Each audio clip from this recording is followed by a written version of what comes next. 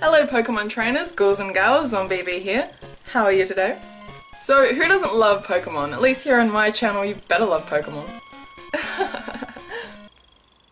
And who doesn't love zombies? The idea of zombies has been around for a long ass time, traditionally being mindless slaves or the solemn dead. George A. Romero reinvented the zombies in the film Night of the Living Dead, the undead, flesh-eating freaks we know today. The most appealing, or unappealing factor is that anyone could be a zombie, with any number of potential fucked up appearances design-wise. With the simple yet rather limited guidelines, anyone could be a zombie, from your friends and family to your favourite pop culture characters. There are also a lot of different kinds of zombies, from the slow-moving kinds to the newer aggressive kinds in more fast-paced movies these days. So, what about zombie Pokemon?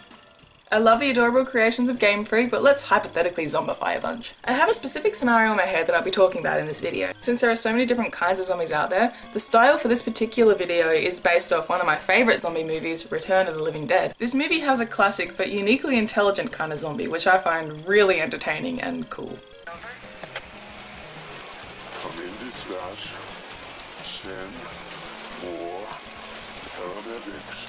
So in this Pokemon world where zombies have taken over, if your very own team turn, they still remain loyal and capable. So this isn't my Pokemon zombie fighting team, this is my literal team of zombie Pokemon. The whole thing's based on a random drawing I did a little while ago, so how the Pokemon world got to be this way, I have no idea, but trainers and Pokemon alike are succumbing to the infection, and it's a free-for-all. So, excluding legendaries, what Pokemon would I want on my team? So without any more dilly-dallying, fucking let's go. Mawile is and always will be my #1 favourite Pokemon, so in any case, she's gonna be there with me. She's a steel fairy powerhouse when she wants to be, and similar to Ash's Pikachu, she will just be there. But having a big steel gaping maw would definitely come in handy. That brings a whole new meaning to Zombie Bite. I probably could have drawn a nicer zombie picture of her, but for now this munted little one will do.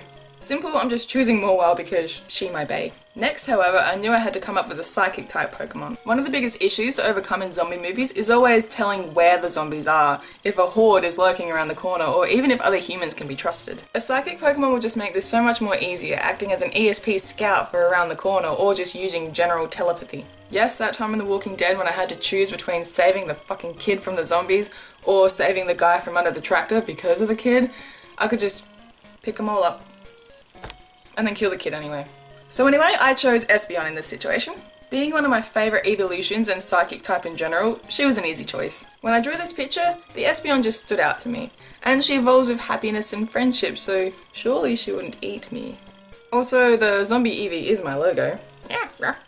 So when considering all these things, for some reason grass type came to mind. Grass and bug type just seem like they would fit right in the zombie apocalypse. Maybe it's because they remind me of the cordyceps zombies from The Last of Us, or just that I can easily picture moss and mushrooms growing on dead things, but I wanted one on my side.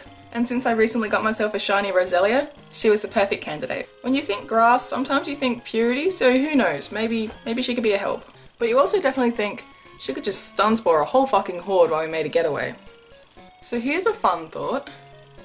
Ghosts can't turn into zombies. Well, awesome, that means pretty much all ghost Pokemon are off the cards. So really I had the choice of just about any ghost Pokemon, but being my favourite type, it was actually a really difficult decision. So it came down to a few. Chandelure is my favourite, but being illuminated would put us at a disadvantage. So eventually I came up with Banette. In the drawing here I had Mimikyu. So really this is a vague answer, but the thought process was the same for both. They're both lovable and huggable looking ghost Pokemon. Plus Banette has the Mega Evolution.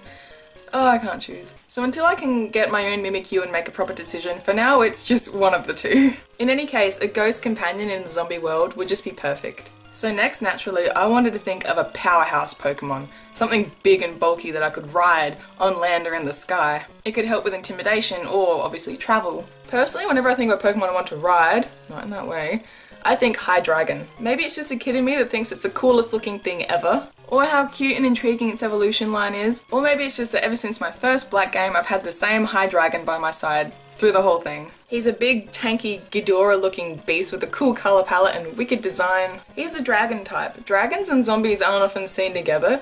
Game of Thrones, yes, but even there we haven't seen them together yet. And just riding a dragon through an apocalyptic scene is so appealing to me.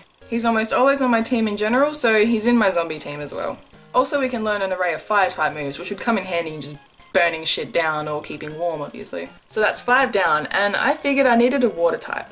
Whenever I'm questing on a new region, a water type is always an essential one. Yes, IGN. It's not often seen in zombie movies, but water zombies are actually a threat, you know, they can't drown. So who's a really cool looking, intimidating, awesome and agile as fuck looking water Pokemon? One that can help defend me and my team and help me get around? Personally, I thought Cubbytops. From his appearance, I thought he would have a higher base speed, but again, from his appearance, he just looks slick and awesome and like he could be really handy. Get it? Fuck. With the help of Zombie Espeon, the two could clear out a shopping mall of zombies easily while we looted. Water-type Pokemon have always, with some exceptions, been very cute and elegant looking Pokemon. And a lot of them are, let's face it, fish. They would probably just flop around in a real zombie scenario. So yes, this blade-armed, watery beast would be a zombie Pokemon of mine. Plus he just looks cool. So as far as my line of thinking went, I'm pretty happy with my selection. It's not the most thought out list of anything ever. It was just really fun to think about. Choosing them was actually really difficult, and it's fucking Pokemon, they're all gonna be awesome. This list was purely for the fun of it. If you want to get really critical in your thinking, please let me know in the comments what Pokemon you would want in the event of world zombification. Thanks so much for watching everyone, hopefully more Pokemon videos will be coming out in the near future. Bye bye!